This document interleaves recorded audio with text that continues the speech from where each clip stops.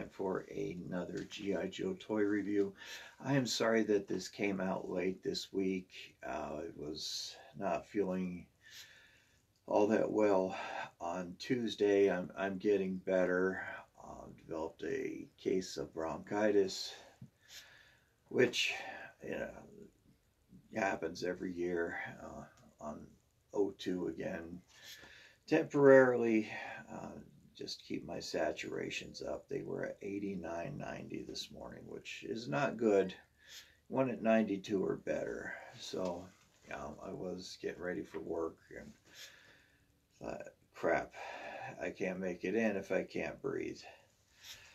So relax. It's not COVID-19, thank goodness.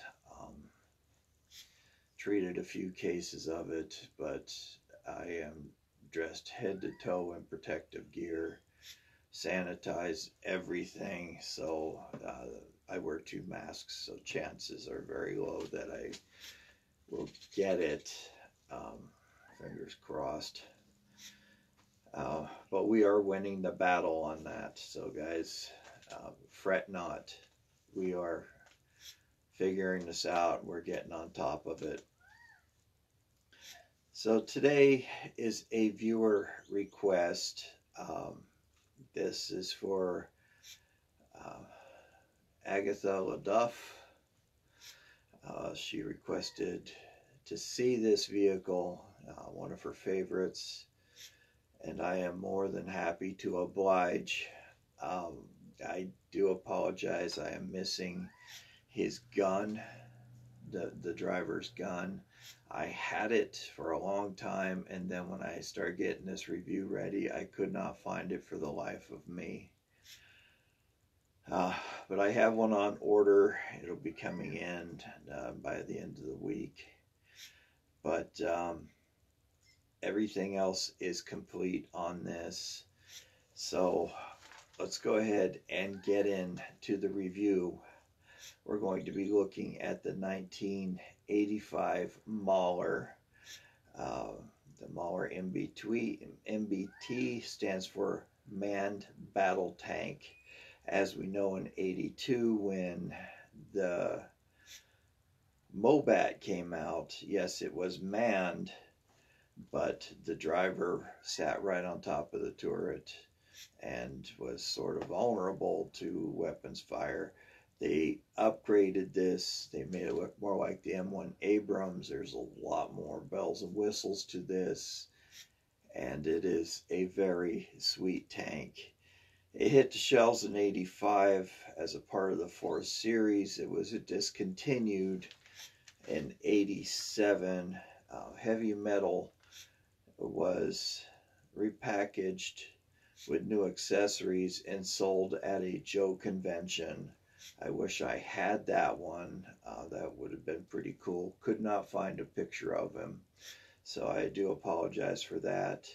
But then again, in '89, the leftovers were sold at Hasbro Direct. He looks the same, but his pants are a light green. The original retail price on the M.B.T. was $16.99. I did not have this one as a kid. John did have it, but he left it at home with his father in Colorado. It's a little too big to bring home in a suitcase. But I do have a very prime example of the M.B.T. Actually, I can't remember how I got this. Bought it from a gentleman in Canada. That's where I got it. The motor does run. I did a quick look of the M.B.T. versus the Mauler video about a year ago, and Mauler is absolutely faster than the M.B.T. It does have some of its drawbacks, and I will point those out in the review. So without any further ado, let's go ahead and take a look at this vehicle. It's quite large, as you could see. Let's go ahead and take a look at the file card. I am fortunate enough to not have a cut file card. This came inside and wasn't attached to the box that I know of. It was in a bag with the action figure. It says right here, Mauler M.B.T. tank driver, codename Heavy Metal. Hasbro Bradley, that's when they just started merging with Milton Bradley. The file name is Gurdian Sherman R, serial number 63245-6200, primary military specialty armor, secondary military specialty finance. So he could be a finance clerk, so he does the Joe's taxes for him. Birthplace, Brooklyn, New York. He's an E4. He is a specialist.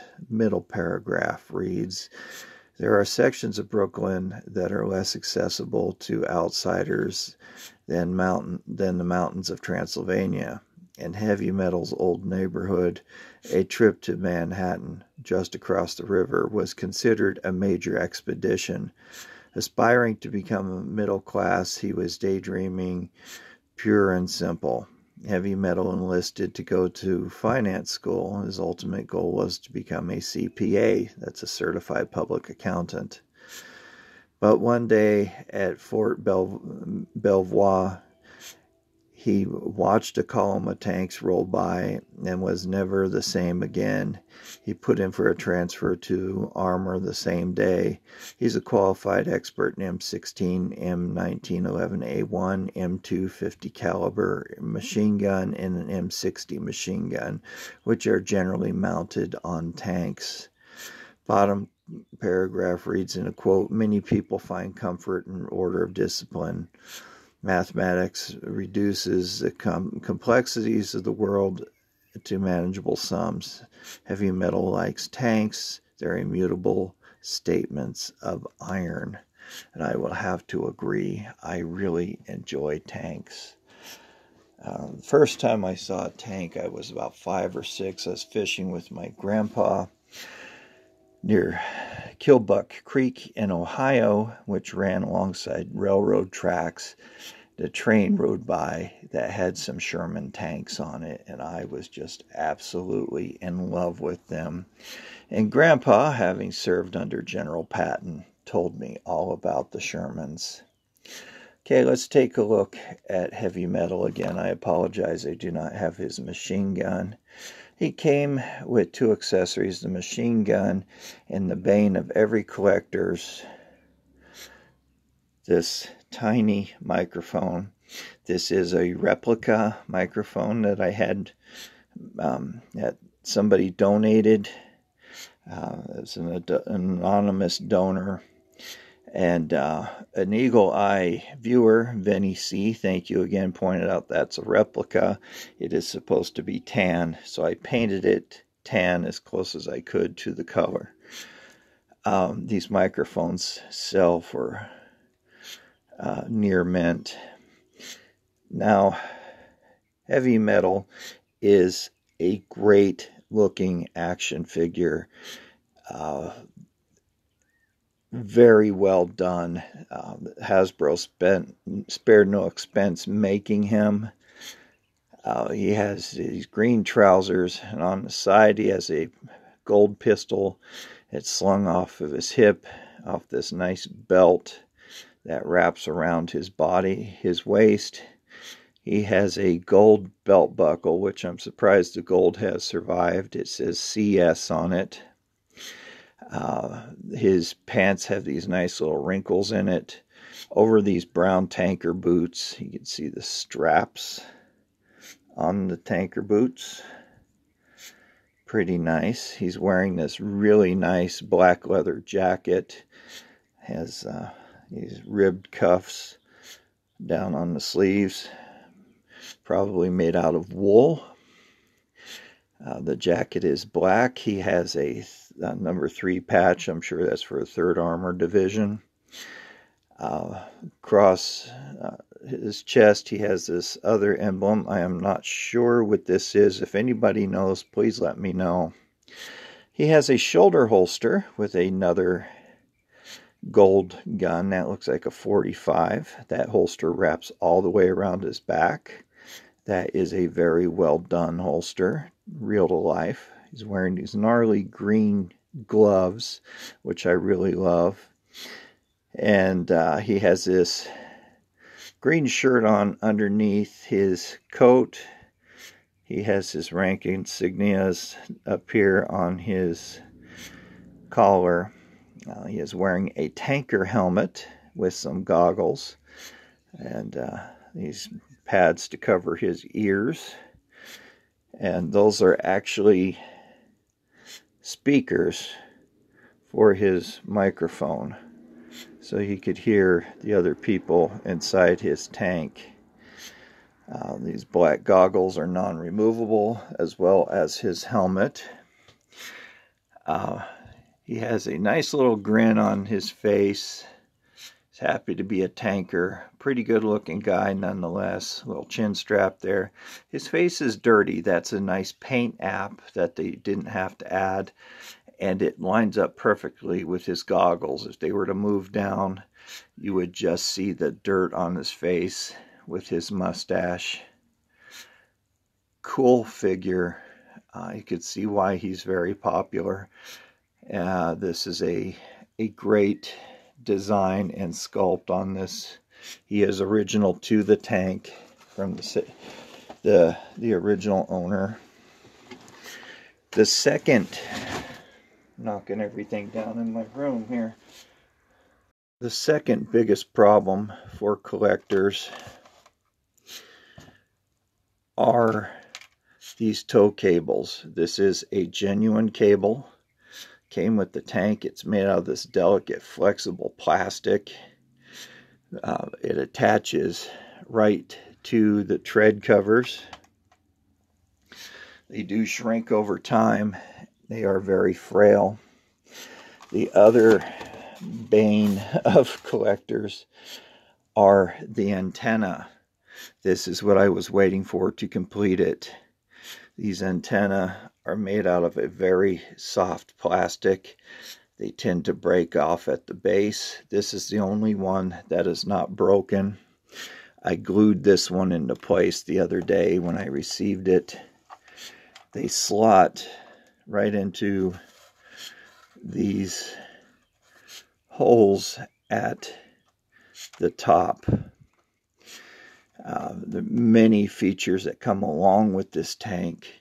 These right here are removable grenade launchers. You could also launch tear gas canisters from them. Again, they slot right into these little holes. And I'm firing my set designer.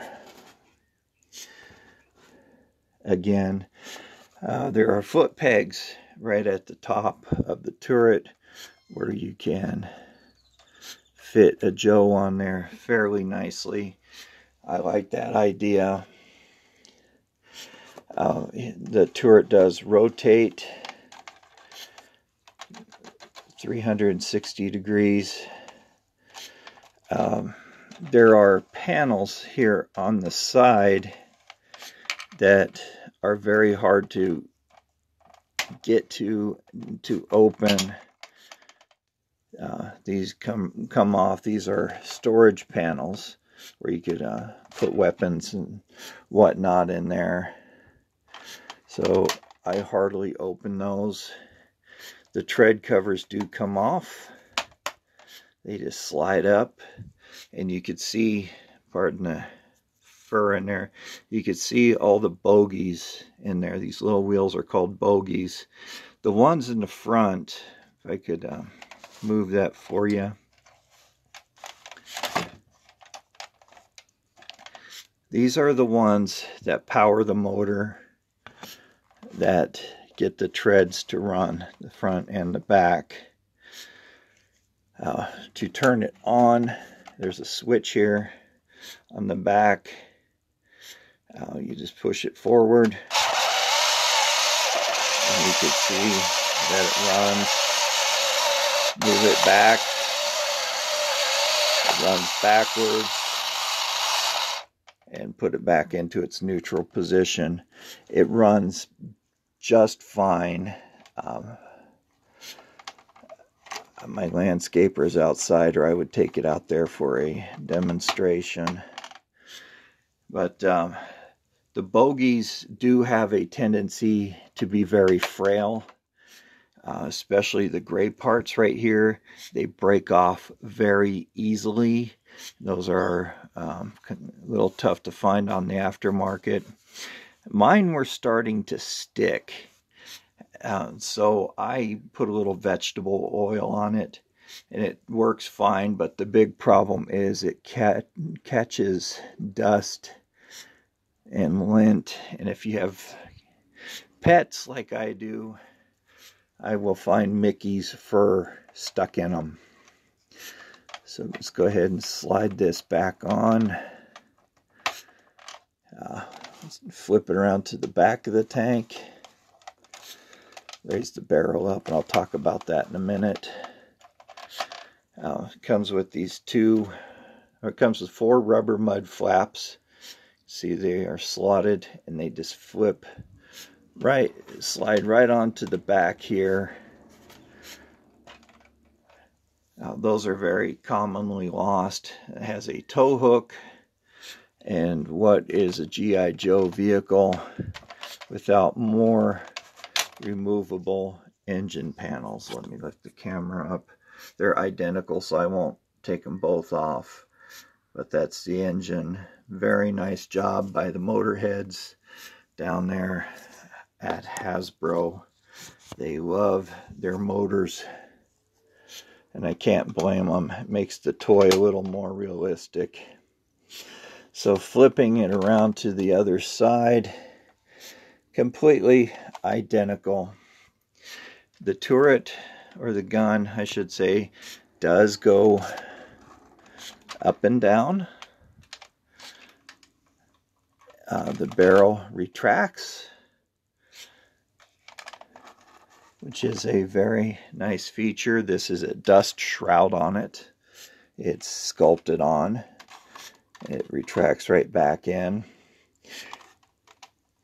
And the cool feature about this are the crew compartments. You could put 2 figures in there, unlike the M.B.T where they were completely exposed. You could just slide heavy metal right on in there. Boom, he's covered. His eye slits allow him to see out of the tank. Very nice feature. This up here, this is for night vision spotting. So they get night vision down on the inside, so they could attack at night. A nice little Canadian sticker on the front. If this was a U.S. tank, it would say United States. So I am happy to represent Canada on this one. So this is a great toy. I really do enjoy owning it. It is a blast to have in my collection. Case in point, one of my bogies came off during the demonstration. So please be careful with this piece. There are a lot of them on the aftermarket, and you can find them complete. So I hope you guys enjoyed that review. It is a great piece to own. I do recommend that you get it. If I had this when I was a kid, I know I would have had a ton of fun with it. I've loved tanks since I was a little boy, especially something motorized. I know I would have been bugging my parents for batteries. It runs off of 2 C-cell batteries. It's fast. It works well. The most powerful gear is in reverse. So if you try to get it to climb over something, it's best just to put it in reverse and back it up over. So that's just a little tip. Wish I could have demonstrated that just a little bit more outside, but with the landscaper out there, he doesn't like to be disturbed because he's spraying pesticides out there, or herbicide. Kill some of these weeds that popped up during the heavy rains. Okay, so this brings me to my favorite topic, my favorite segment of the show, Byron's gripe. And yes, there is stuff to gripe about here.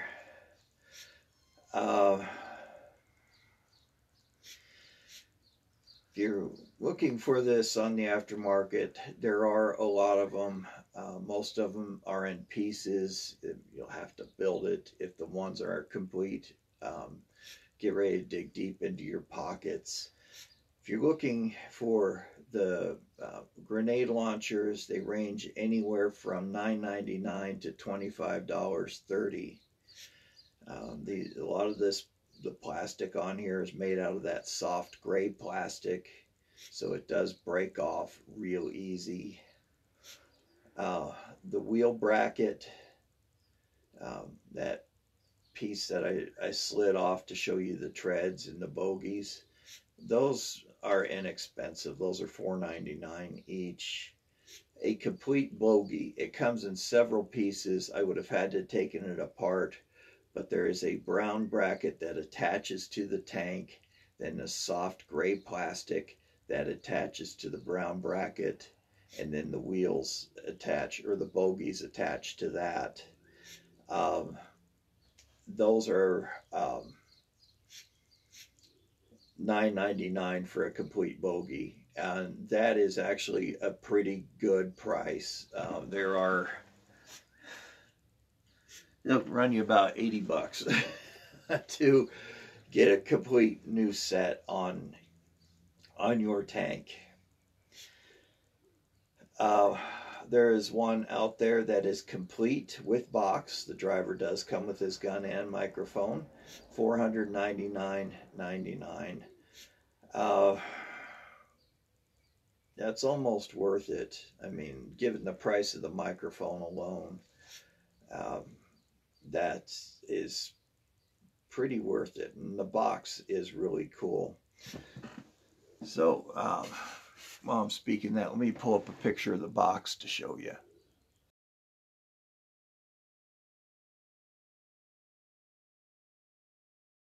So I really like the box art on that.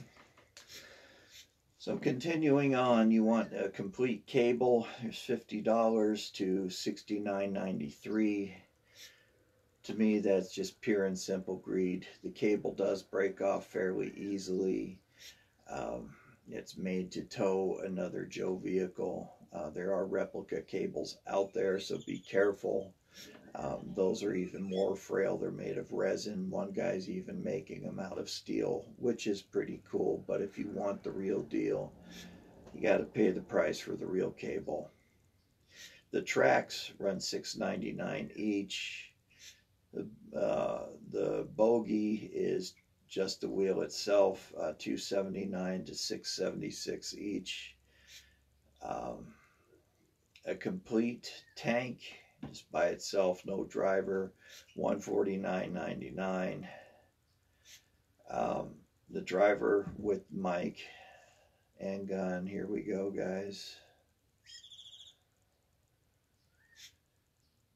You could buy the driver cheaper without the microphone. Let me put it that way.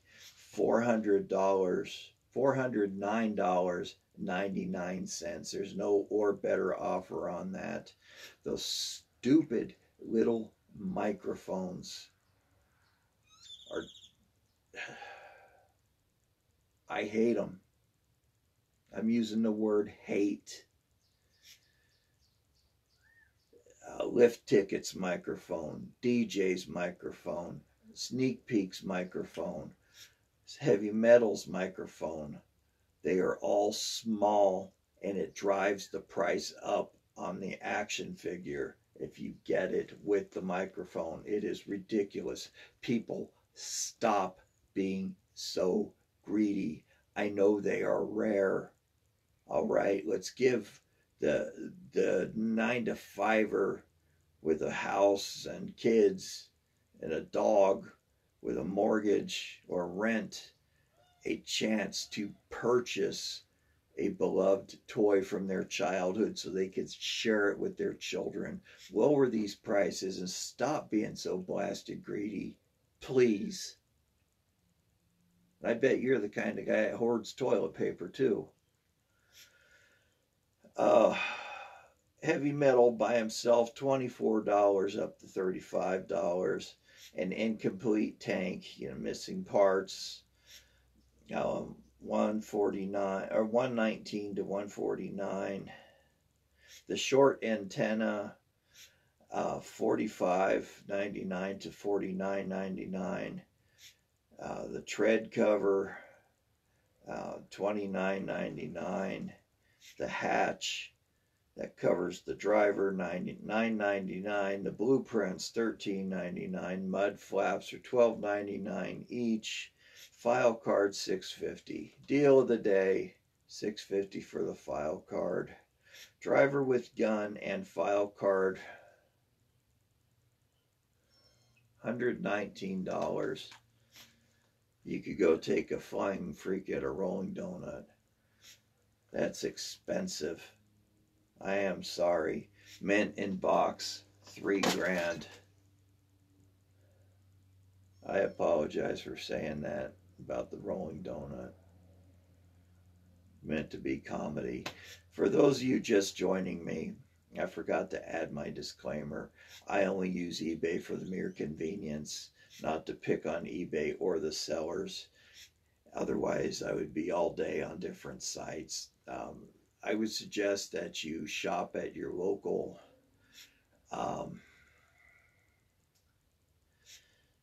vintage toy shop. That way you're helping the community, you're helping a ma and pa establishment, and the tax money stays in the community. The people on eBay, yeah, they're trying to make a living, and God bless them for it. Free enterprise is a wonderful thing. I should know eBay has a lot of my money. I've made friends with a lot of sellers on eBay, but my goodness, folks, please, it's a tough time. Lower your prices a little bit, spread a little bit of cheer. This is just getting nuts. I got really lucky on the antennas. Agatha, when you requested me to review the Mauler when it was complete, I had just ordered the antennas that day. I normally don't share the price, but there was a seller in Canada that sold them both for $30 because one was broken. And I snatched it up that day. There were 15 watchers, and I said, that's it, boom, I'm buying it. So, Agatha, I hope you really appreciate this review. I certainly am glad that I got a chance to review this. I wanted to. It's a great toy. I love this tank.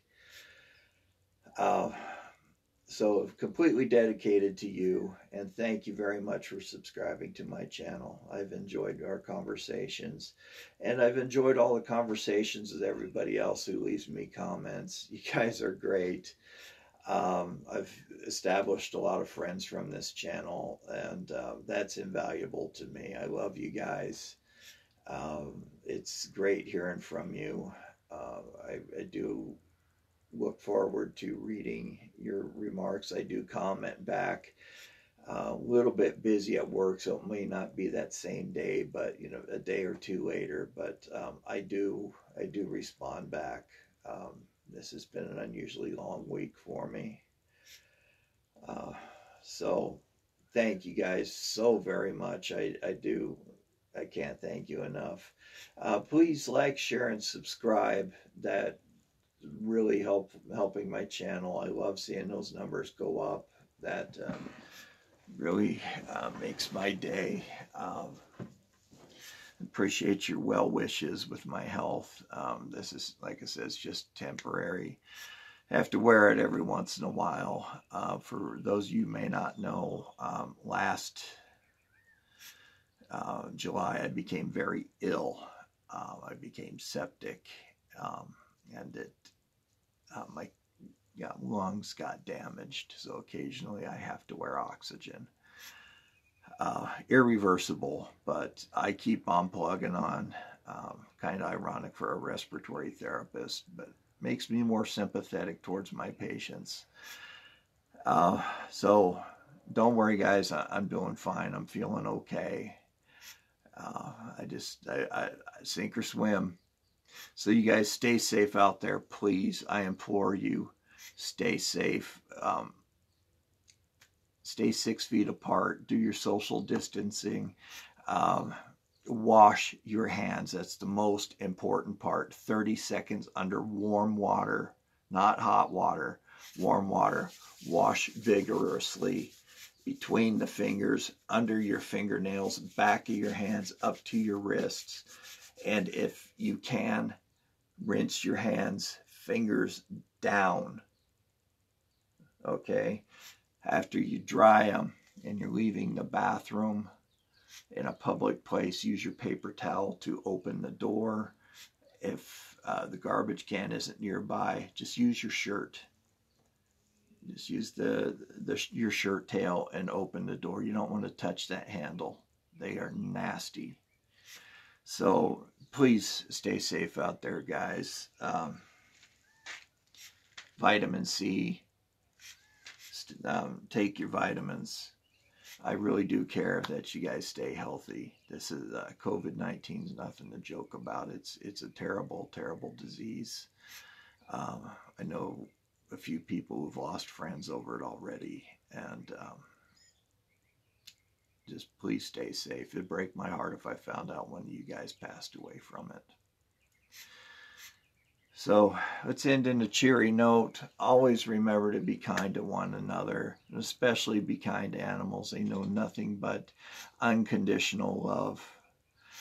And the other day, 2 men walked into a bar.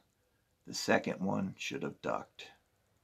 This is Joe Motion Videos 82 signing off. We'll see you next week for another excellent toy review. I have a excuse me, I have a really cool one planned. So we'll talk to you later. Bye-bye.